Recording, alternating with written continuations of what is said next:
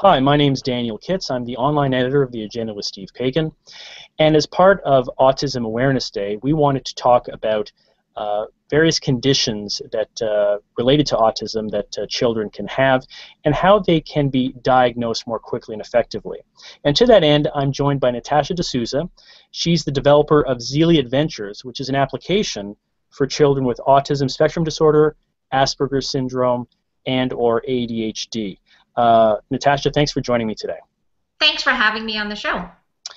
Now, you were inspired to create this application in part because you have some personal experience with a child who has a condition. Tell me, when did you first feel that one of your children might have an issue that needed to be dealt with? I would probably say very early on because my child wasn't a very good sleeper, and if you look at the milestones and all of those kinds of things, there was a lot of things done on the sleep side of things, and so that was an issue because babies, you know, as they develop are supposed to sleep. In terms of milestones, they were exceeded. Walk before a year, all those kinds of things. I was very involved in the early childhood development programs, took them to play groups and things like that. But there was always something off. And so I knew by the age of 1 that there was something, but I didn't know how to articulate it. And I would go to my pediatrician and everything was great. You know, the weight was great, the milestones were being met, you know, we did the shots, we did everything. But I would say in my case, I knew fairly early on. How old was the child, and how did you finally find out that your strong feeling that something was off was in fact the case? Very late, actually. So we started them off in preschool at the age of 3. So we would get good feedback, and so they were really good at giving us feedback in terms of how the day went and things like that. And, you know, we'd always get feedback, you know, it takes too long to put the snowsuit on, you know, needs a lot of help. At the time, you know, this is something we observed at home, didn't think much of it.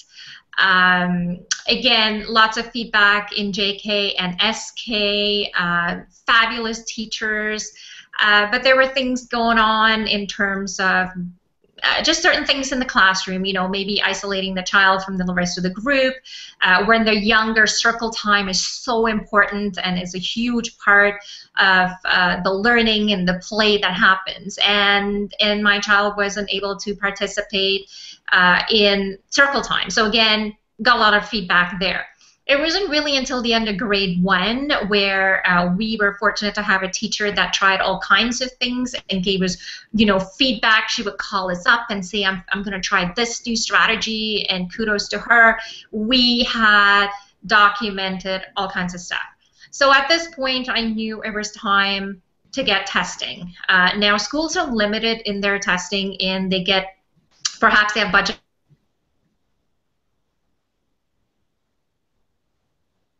with really high needs. Maybe they're really violent or aggressive or things like that. My child didn't fall into that category.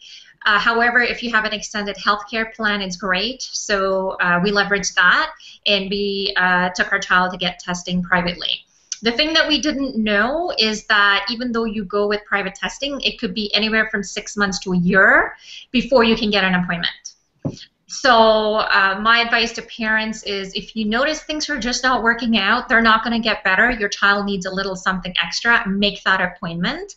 It does take a long time to get there, and you really need to work with your teacher, because what happens there is the teacher fills out the forms, each of the parents fills out their observations, and then you meet with the psychologist that does the testing, and based on the discussion there, they will decide on the type of testing to do. So it does take a long time. What is interesting about your application is that, you know, often when we see efforts, programs, etc., to help children with certain conditions, they're often very focused on a specific condition, on autism, for example, or ADHD, or what have you. And your application is intended to help a number of different conditions that we often, at least in the popular consciousness, don't often associate with each other. Mm-hmm. Why did you decide to do that? Why is it important in your view to, or what is it about all these conditions that have a common thread that you think needs to be dealt with? So it was my personal journey of, as a parent, just being stressed out, frustrated, not knowing where to go next, not even, to be honest, having the vocabulary to even know what to look for, because doctors will look at the development of your child in terms of motor skills, weight, have they taken their shots. So if your child is, you're not really going to get any help there. Their school really happens later on, and it's again about reading, writing, and math. So the focus there is helping the kids build those skills.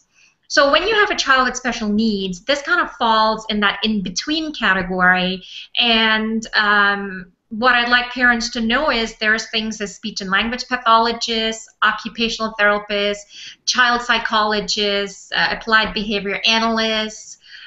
There's all kinds of people out there that can help your child. So it was this journey of trying to find a solution, trying to find out who to take my child for help. And also, I was in grad school at the time, so I had access to the academic journals. And that's when it really opened the door for me, is that there's all kinds of amazing research done. And that's when I found the correlation between ADHD, autism spectrum disorder, Down syndrome, fetal alcohol spectrum, traumatic brain injury, that the common theme here is that children cannot interpret facial expressions. However, facial expressions is the fundamental way in which we actually communicate. So these children don't pick up on these nonverbal cues, but research says you can actually teach them these skills. Certain aspects of empathy can be taught, and once mastered, they have this for life. So that was incredibly positive for me, and I was very excited. Then I started to look at programs out there. So you can put your child in social skills camps as as young as 3 to 5 years old.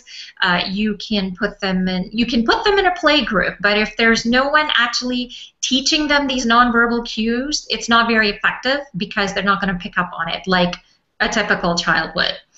And then research said something beautiful. It said if their social skills were offered at school, a success rate is higher. And that's where we fail, because schools are not mandated nor have the resources to teach children social skills. And, if you have a class of 20, 30 children and you have 1 or 2 kids that have a problem, how does the teacher address that? And I also started to look at tools, and I realized we were severely lacking effective tools. So the whole point behind Discovering Emotions with Zeely is that this is accessible via an iPad. And a lot of early childhood education now is happening via tablets. And so it was to leverage the existing technology that is there already in the classroom. I see. It is very interesting, the observation you make, that both our medical system and our school system are geared towards evaluating certain things. In the case of the medical system, it's physical health more so than emotional health, and in the school system, it's more about knowledge and competencies rather than sort of the social interaction, which is so important to us. We kind of assume that kids are going to learn it on their own. You're obviously trying to help that with Zeely Adventures. Are there any specific steps that you would like to see schools, for example, adopt to become better at teaching these skills and identifying social deficits in some students? Yeah, so, if your child has a learning disability or has, whether it's autism spectrum disorder or some other conditions, and in a lot of cases it's not just one condition, they could have multiple, they call it multiple diagnosis. The early signs are there. When they're young, it usually displays itself as behavior and anxiety. So if there's a child having meltdowns, if there's a child hitting and biting and things like that, those are early indicators of things to come down the road. So although they may be too young to actually go through some of the psychoeducational testing, that's the time to kind of intervene and teach the child these social skills. You know, teach them to recognize emotions with their younger age. We know for a fact that children on the spectrum have challenges interpreting angry expressions. And the way that manifests itself in the school system is you'll get feedback from teachers or even parents experience that your child is smirking at them when they're angry. That's a clear indication that child doesn't understand what's going on. They're not being bad. It's also a known fact that children with Down syndrome have challenges interpreting surprise and fear. So then again, that is something that you can break down and teach the child. So I brought those concepts into Zeely Adventures. We pick 7 basic emotions that transcend gender and ethnicity. We train them on, let's look at the mouth, what's going on around the mouth. Let's look at the eyes. Let's look at what's going on around the eyebrows. Children with ASD look at the mouth first. That's their comfort zone. Yet a lot of emotions are conveyed through the eyes. So this first module is to really break that down. We've worked with child psychologists and speech and language pathologists to simplify the language and made it interactive and fun in gaming so that the child is motivated to go through. In the settings menu, we actually provide reporting. So it's real-time reporting on how the child is progressing. So ZeelyAdventures.com is where people can find out a little bit more about your app. You've given, I think, parents a lot of good ideas as to what they can do if they find themselves in a similar situation to what you faced when your child was younger. To wrap up, is there anything else, any other advice or anything else you think someone who is in the situation you faced, is there anything else they should do or any other resources they should go to figure out what may or may not be wrong with their child? I would say start to look at, so if you start to look for labels like ADHD, autism, Down syndrome is generally diagnosed fairly early, things like that, and try to find associations or organizations in your area. So Ottawa has a whole bunch of resources, Toronto has a whole bunch of resources. They're all typically nonprofit organizations, or speech and language pathologists, start to, they all know each other and they cross refer. Occupational therapists, that again wasn't something that was part of my vocabulary. And start to look at those resources and start that conversation. Just start the conversation with them, and it will go from there. Fair enough. Well, Natasha D'Souza of ZeelyAdventures.com, I really appreciate you sharing your insight with us today. Thank you very much.